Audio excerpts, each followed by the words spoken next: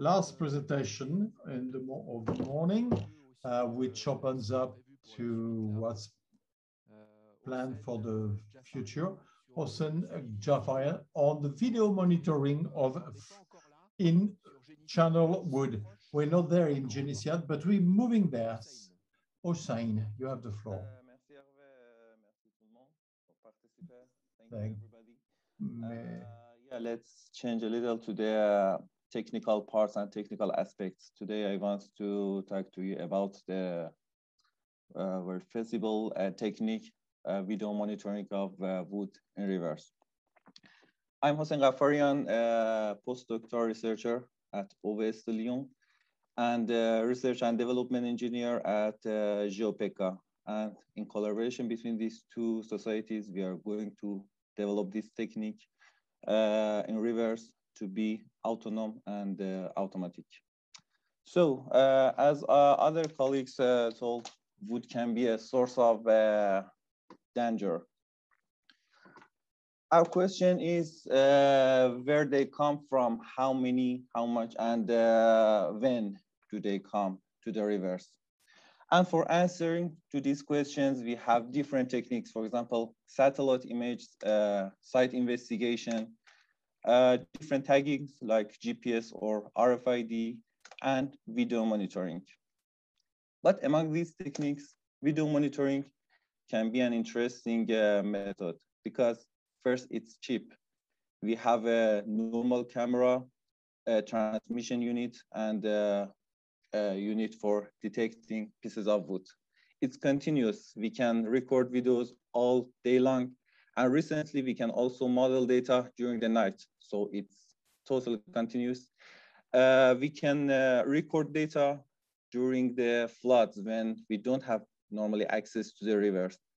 And also, it's autonomous.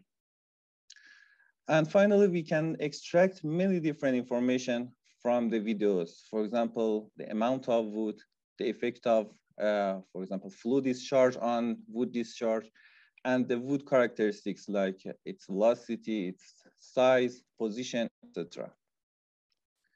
So as I mentioned, video monitoring contains three main parts. First, camera, which records the data. Then we have to save data on site or transmit them to a detection unit. And finally, detection unit, a normal computer. And now, yeah, this is me who detect pieces of wood, but our goal is to remove the operator and be totally autonomous.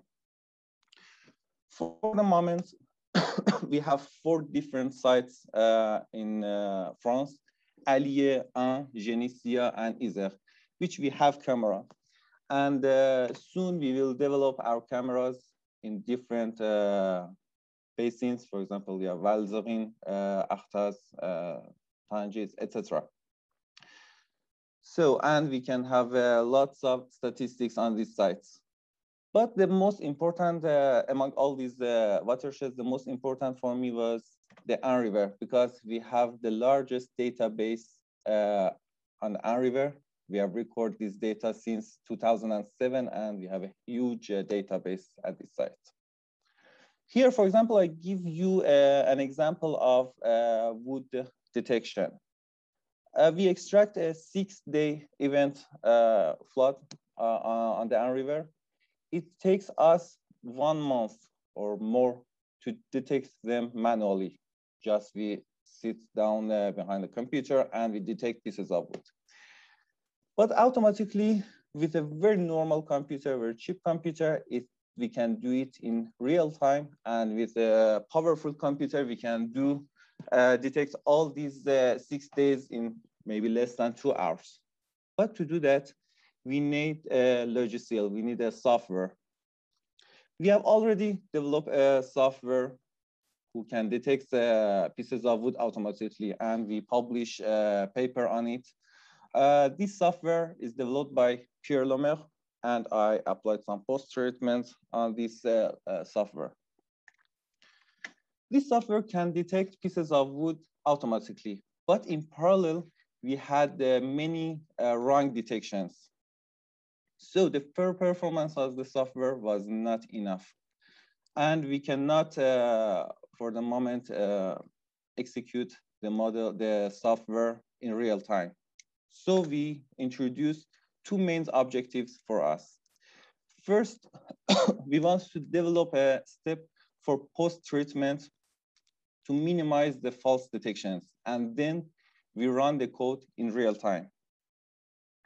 For the first objective, first, let me to explain you two main notations: the precision rate and recall rate. Imagine that, please imagine that there are different possibilities in a software. So we have some pieces of wood that software can detect them. So they are located in detections and they are correct. We name them true positive. We have also some detections by software that they are not correct. They are only, I don't know, vagues or some other things. So we name them as false positive. So all pieces inside this area are detected by the software. Some are correct, some are not correct. And also we have some pieces that are in the river, but software could not detect them. So they are false positives, false negatives. To calculate the performance of software, we introduce two parameters: precision, which means that how many of these selected items are correct, are relevant. And we have also recall rate, which shows that among the all relevant parameters, among all pieces of wood, how many does the software detect? So to a software be reliable, both these parameters, precision and recall rate, should be as high as possible. And in a river, we have many different parameters that reduce these two parameters. For example, we have many waves inside the river. We have low visibility due to the reflection of the sun or fog. And also we have lack of luminosity. So when we run the computer, the software for the first time, the raw results gives us 64% of precision and 50% of recall rate, which shows us that the post-treatment is necessary. Then I develop a post-treatment procedure to increase the precision rate. So we have different characteristics of wood in river. For example, different characteristics, either wood, either optical, I don't know, different parameters. For example, the optical state. We have some waves here, which are the light roughnesses. We have also some dark roughnesses that computer can detect them as piece of wood. And we have a smooth flue, which is the best for detecting a piece of wood. We have also the dynamic of wood. For example, a piece of wood comes from here, it moves in different steps, in different frames and out from here. So we have a velocity, we have position, etc., that we can take benefit of them and post-treat our data. And finally, we have also the size, the position of the piece of wood. A piece of wood near the camera, we can detect small pieces of wood, but far from camera, we can detect only the largest pieces. So when we run the computer first, we had 64% precision. Then we take benefit of 14 different parameters on the river, which are the characteristics of wood, size, position, etc., dynamic, velocity in X and Y direction, acceleration, etc., hydraulic of the river, for example, discharge, and optical states. And we reach 85% precision, taking benefit of the neural network. We give all these parameters to neural network, train the software, and it can decide if a piece of wood is true positive or false positive. And with 85% precision, we detect, we distinguish between these two detections.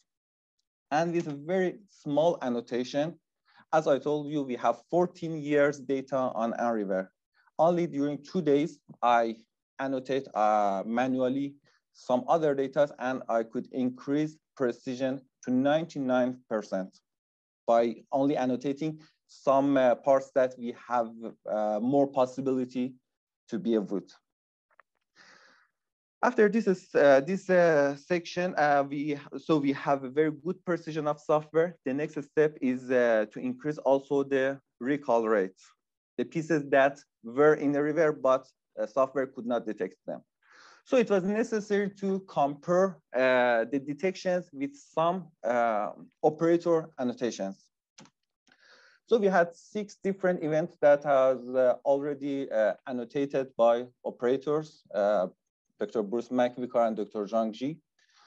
And here, for example, you can see the length distribution of pieces of wood in blue that they extract by their eye and manually.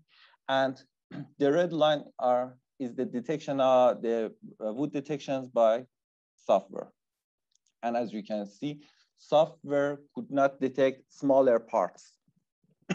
Also, in terms of piece number, as you can see, the operator annotation are normally 2 times more than software detection.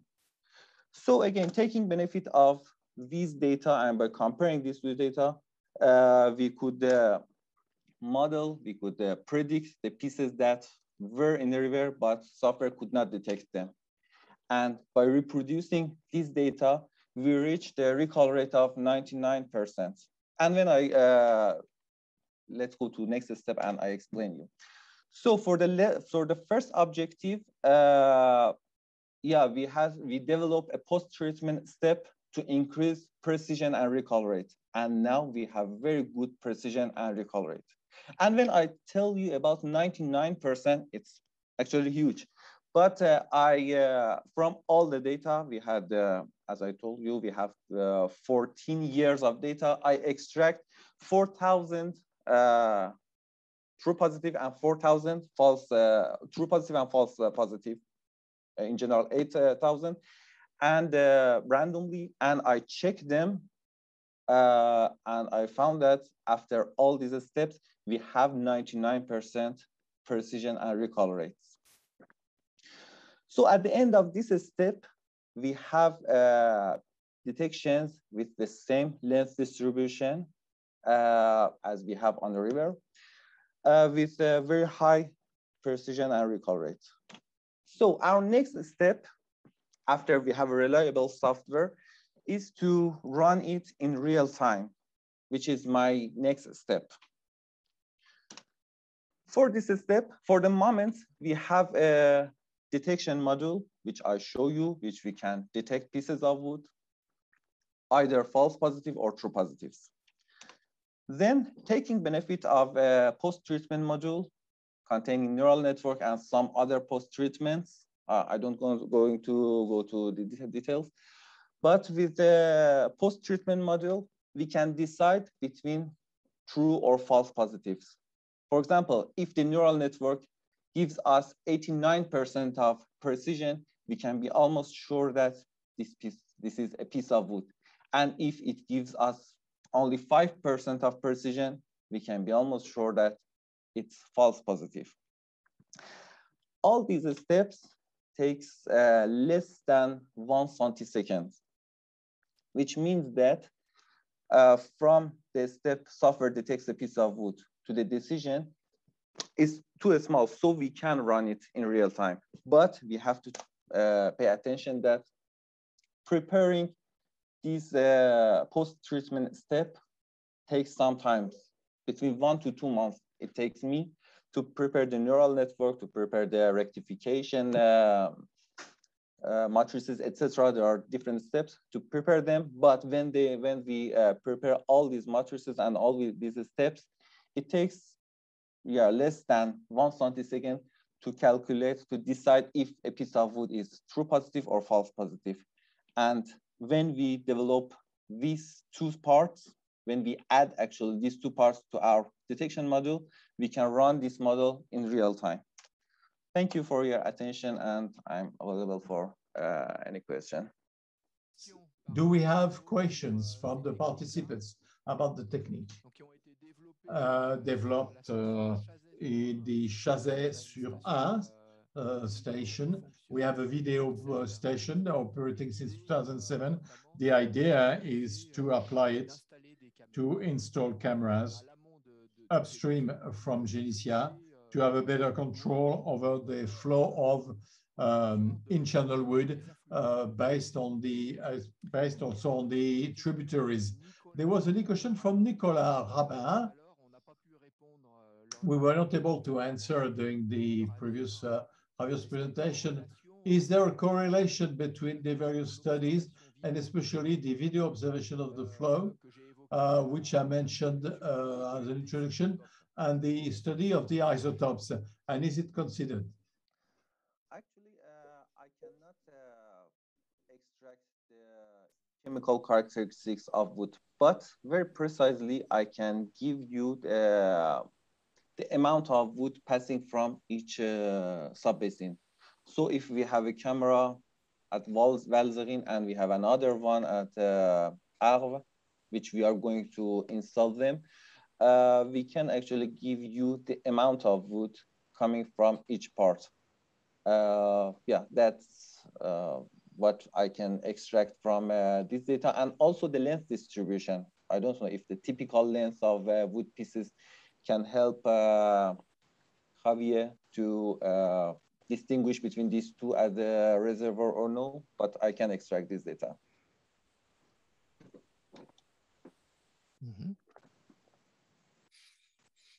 Ouais, je ne sais pas si quelqu'un veut intervenir. I'm not sure if any Virginia, Javier, do you want to add something or not? Yeah, like actually I read this question and it could be really great to try to combine both once I have like everything more developed and more detailed my project. So yeah, thank you.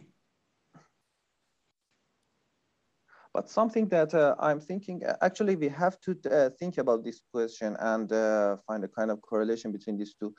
But we can extract the wood volume coming from each section. And if, for example, in a flood, we have more wood coming from one specific sub-basin. So we know that most of the woods at Genesia coming from, let's say, Valzerin. And then if we go and extract the chemical aspects of these woods from the Genesia, so we can, I think we can find a good correlation, of good characteristics, chemical characteristics coming from each section, and we can have more precise data like this. If we know that, for example, at this specific flood, these woods come from a specific sub-basin. So if I can add something, I would say that the goal for Javier would be to give us more ideas at the catchment scale. So from each of those, Arves and Valzerin, where specifically wood comes from. So even if we install cameras, of course, this is a key information because we will know which tributary is supplying more wood, but still we don't know where the wood comes from within the Arves and within the Valzerin. And Javier is combining the isotope ratios and the chemical composition to actually infer in a more detailed scale, spatial scale, where the wood comes from. So in fact, the idea is to combine all the approaches because each type of method is giving us different information. And if we combine all, we will get the best results. So for the first order of magnitude, let's say identifying which tributary is supplying more wood, yeah, the cameras will be used to validate what Javier is looking or is observing. But then he could go hopefully a step further and saying within the catchment if the wood is coming from more upstream or a specific sub-tributaries or sub-catchment, etc. Yeah, I think so. I think using the camera, you can validate your study for the first step to extract the characteristics, and in the next step, you can be independent and you can predict where they come from exactly. Une question de Nicolas Rabin. Je pense One question from Nicolas Rabin. It could be for you, Virginia, on the algorithm that can be used to do video detection. So a complementary work that we are also doing in Lausanne in collaboration with Hervé and Lyon. There is another PhD student doing now his PhD thesis, developing a software, also machine learning or artificial intelligence software training a neural network to automatically detect and track the wood. So he's using a similar approach that one that has been used for tracking and monitoring plastics in rivers. And it's a slightly different approach than the one Hossein just presented. But the idea is that, of course, we are collaborating and combining efforts. So we are also installing cameras in some rivers in Switzerland, in which we have also information from wood itself, so tracking using radio transmitters and tagging pieces of wood. So yeah, this is also a method that is in progress and something that will be developed quite soon, I would say. And to complete Virginia's statement, here in this software also, in this procedure, we are taking benefit of artificial intelligence to train the software to from the 14 different parameters I explained you already, to decide if this is a, I don't know, a reflection of sun or it is a wood. So yeah, actually we taking benefit of these new techniques for decision part.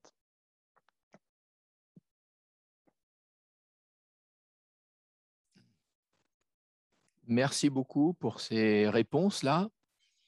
Est-ce qu'il y a d'autres questions? Thank you for the answers. Any other question? Comments, remarks, possibly concerning other sites, or our colleagues from Siena who works on the Génésia Dam. Do you have comments or reactions vis-à-vis what's been presented in the 20 years of work on the fluxes of wood? Virginia, you said that in the Geneva Lake there is a drone at the wood is stored. Do they have a system to stock the wood and the at some parts? Yeah, it's basically located at the inflow from the Rhone upstream. So when the Rhone flows into the Geneva Lake, sometimes they install floating retention structure to prevent the wood from spreading on the lake, basically to prevent any damages for navigation. That was your question, right? Oui. Yeah, and also it's very localized, so it's really depends on the rivers flowing through the lake. Sometimes also in the Vevey stream, which is also flowing to the lake, sometimes they get these barriers just for keeping the wood close to the shore, which makes it easier to extract. So actually, lakes like Geneva, well, Geneva Lake is very big, but lakes, they act as reservoirs. So we could actually use the wood arriving to the lakes also in the same way as we do in Génésiat. Yeah.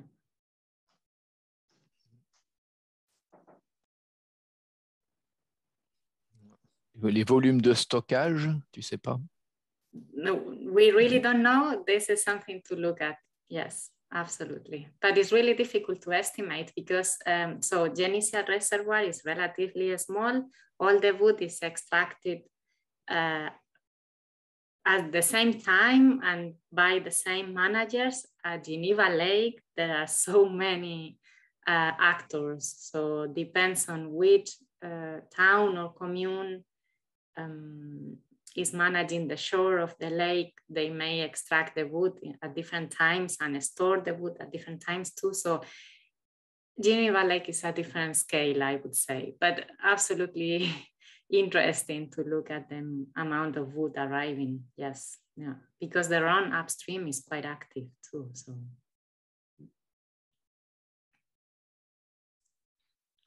Génitia constitue véritablement un site Génitia is an experimental site, which is quite exceptional in a way, due to the fact that we are able to have access to the material and, well, nothing flows through, whereas in many works, part of the floating or the internal wood flows through, especially at the most critical time during floods, where the dam is open, the weirs are open, and the spillways are open, and I've seldom seen such sites where such work could be actually done. Now, if we do a summary of the 20 years now, 23 years actually, I do believe that concerning the wood in fluxes, we've made headways, and we can detect almost in real time.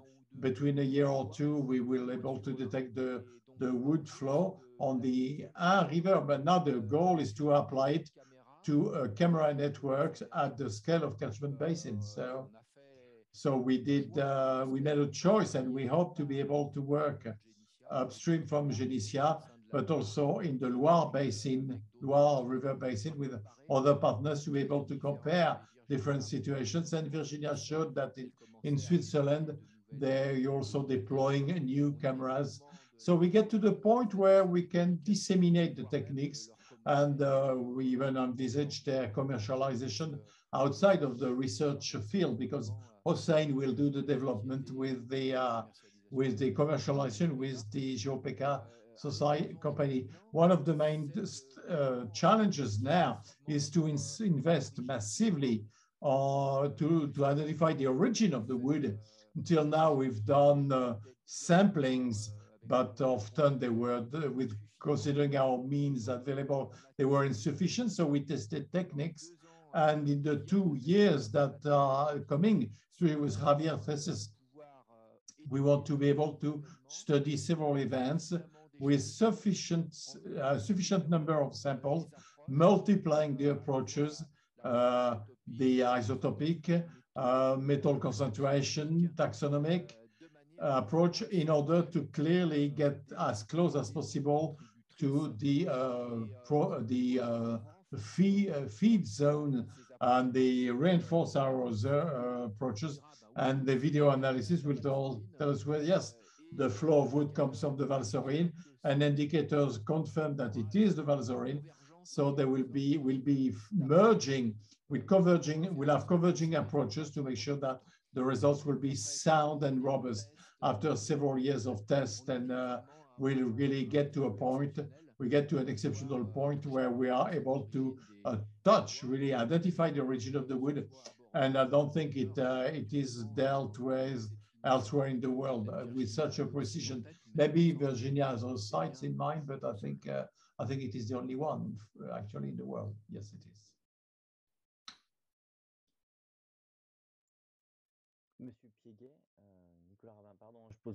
Nicolas Rabin, sorry, I'm asking a lot of questions, but I like the topic, so I'm taking advantage of it. One of the questions that I have in mind concerns the 23 years of studies.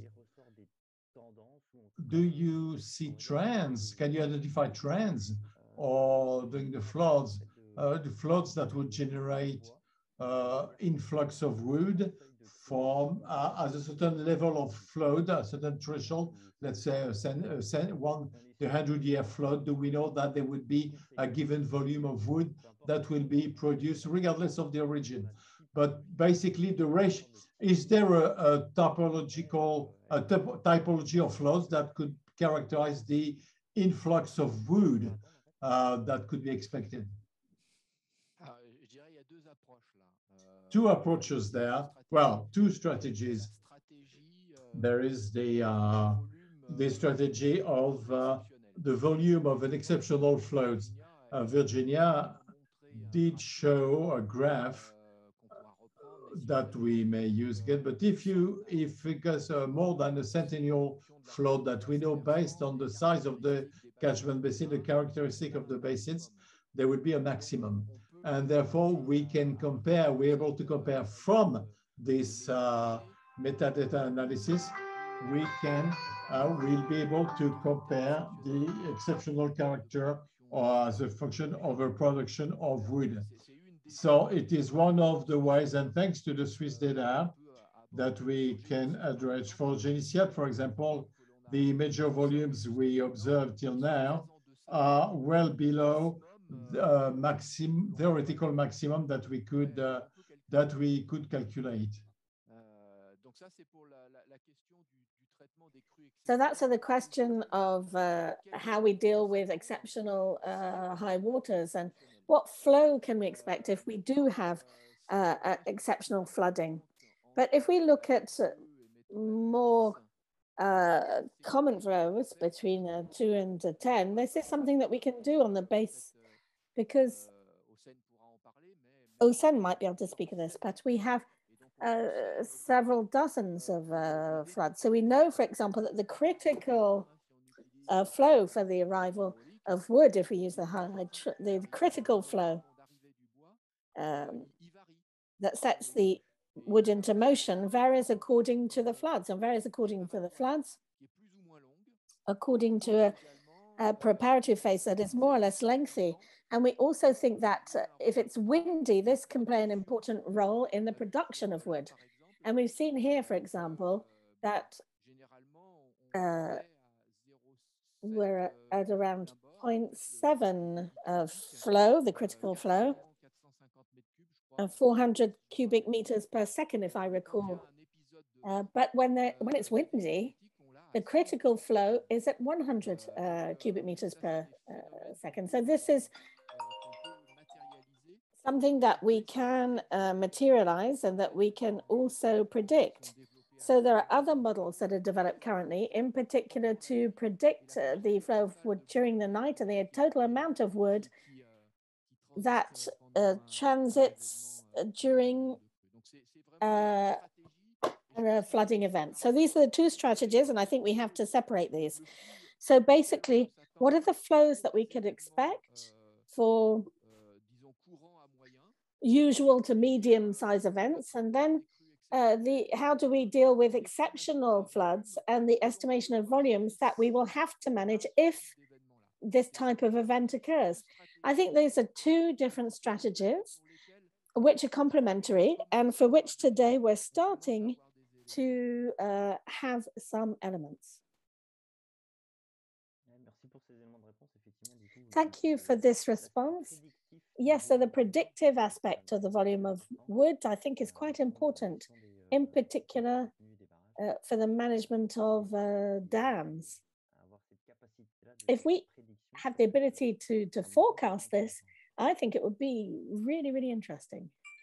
And also continuing to what Hervé said, actually, now we in another approach, we are modeling the pieces of wood according to flood hydrograph. So in the approach that we have more suivant floods like Q2, Q5. So we correlate between flow discharge from one hand and also for example, the speed of increasing water level, or I don't know, the time since we had a flood like this. For example, we have 1 year that we didn't have a flood like this. So it can be an important parameter. So we contribute different parameters like this to the neural network. And by training the software, we did it actually on the Anne River and we had very good results. So by doing this, we can predict what do we have on a river. Just we need the statistics to be able to train the software, and then we can predict according only to the flood hydrograph. And as you know, flood hydrograph, we can extract it easily from the site information. Maybe if I can share my screen again, I would like to illustrate this issue because as we discussed, can you see the screen now? Yeah. So as we discussed, is the wood availability what it matters. So these graphs, sorry, they are in German, but what we have here is the pieces of wood transported. This is not from Genesia. This is another river in Switzerland that we monitor. So this is pieces of wood. I'm not sure if you can see my pointer. Can you? Yes, we can. Yes, okay. So pieces of wood here versus time, and these charts in blue. So we had two consecutive floods in few days, and you see that during the first flood, there was a lot of wood transported. And while the second flood had much higher discharge, but the amount of wood in transport was much lower. So this is because most of the wood that was available in the river, that was stored in the river, was transported already during the first flood. So a second flood, even with a higher magnitude, would not transport any wood because there is no wood. In this case, there was not additional supply from tributaries or from landslides, for example. And not a lot of bank erosion neither. So if there is no additional supply, then there would be not a lot of wood transport. So this dynamics makes prediction quite challenging. So what we need is more observations like this to train this type of softwares and improve predictions and forecasting. And I saw this event, this phenomenon on Isère and clearly. On two other basins, I saw exactly the same thing that you show us, Virginia. Mm-hmm. So this is, I think, because I saw in the chat, there was a comment that in Geneva, they observed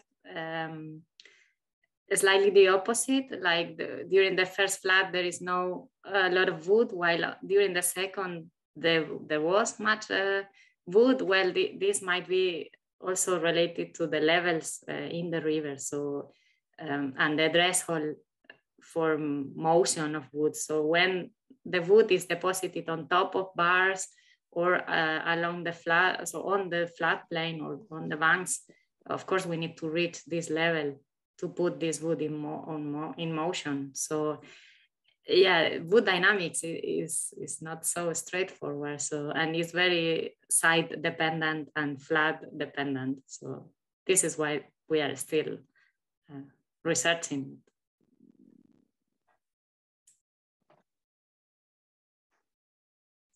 Oui, si le bois arrive. Yes, if the wood is carried during an event from subcatchment areas upstream, because this can produce wood. Earlier on, we talked about landslides or rock slides, but at that point, this flow can come with some lag time with regard to the downstream flood. That's possible. If, to the contrary, the wood comes from lateral erosion of the main branch of the river, then it will arrive at the same time or just a little bit before the peak flooding. And this is what we observe in the low valley of the Ain, for example. And if we simply, the cameras might allow us to say, oh yes, this wood is coming along a little bit later on. So it really does come from upstream. And if we have a camera on the Gif, we can say it comes from the Gif or the if we have one camera in Geneva and one upstream, we could have the Semine, and et cetera, et cetera. So the challenge is to acquire this information so that we can understand these better. I think we've learned a lot with just one camera, and we'll learn a lot more about the wood dynamics with a network of cameras over the entire catchment area. Well, this brings us to the end of the session. I would like to thank everybody for your participation. I would like to thank the speakers who have shared some very complementary and contrasted approaches and very brilliant illustration. I would like to thank Anita and Lionel for the translation with a great deal of professionalism, the presentations. So as we said, these presentations with the translated version will be available online on our website. And I would like to warmly thank Elizabeth Lenity, who organized this morning's event. So I'm also going to ask when the videos will be available, George, and she said Wednesday. So you will be able to access these videos on the website.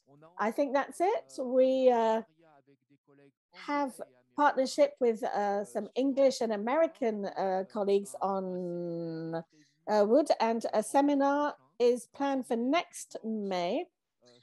A seminar which should also create a bridge between the production of scientific knowledge, in particular on the Genesia site, and river managers, the European river managers from Italy, Switzerland, and of course from France. And I hope that if you're interested, that you will be very welcome to participate. We will start communicating on this new event during the winter. The event will be at the very beginning of May, and we will be able to go and visit some sites in Switzerland, also because Virginia will be organizing these visits for us. And we'll be looking at a certain number of sites, so there are lots of challenges in terms of obstruction and risk management. Thank you, George, for your comment. Indeed, regarding the amount of wood in the minor beds, maybe Javier and Virginia didn't say this, but we actually monitor the wood right along the network, because the fact that we cannot predict the flow of wood with regard to the peak of the flood itself, it means that the catchment area is functioning a little bit like a black box, and that there are intermediate storage processes. So we need to understand what's happening in the intermediate branches of the river. It's a very, very important thing to do.